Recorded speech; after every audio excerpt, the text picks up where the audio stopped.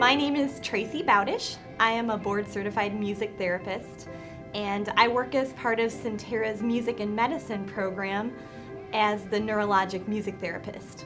Music therapy is the clinical and evidence-based use of music interventions by a credentialed professional to help people reach non-musical, meaningful goals. I have a master's degree in music therapy, which I received from Western Michigan University, and I have a board certification in music therapy. Music is the tool that I use to help people reach outcomes that are important for them. I work primarily with patients with neurological disorders, including but not limited to Parkinson's, strokes, brain injuries, and people with dementia, as well as people with multiple sclerosis. When I think about my role as a music therapist and the patients that I've helped, I think about my patient who has aphasia and has come to see me for speech rehabilitation, and after music therapy he's able to turn to his wife and tell her he loves her and call her by name.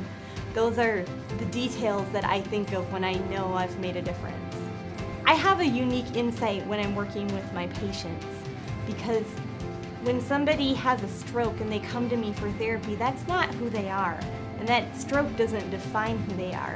So I see them person first. Being blind is definitely a part of who I am, but it certainly doesn't define who I am. I strongly believe that the community here is incredibly fortunate to be able to have a neurologic music therapy program in the context of such an amazing institution like Sentara.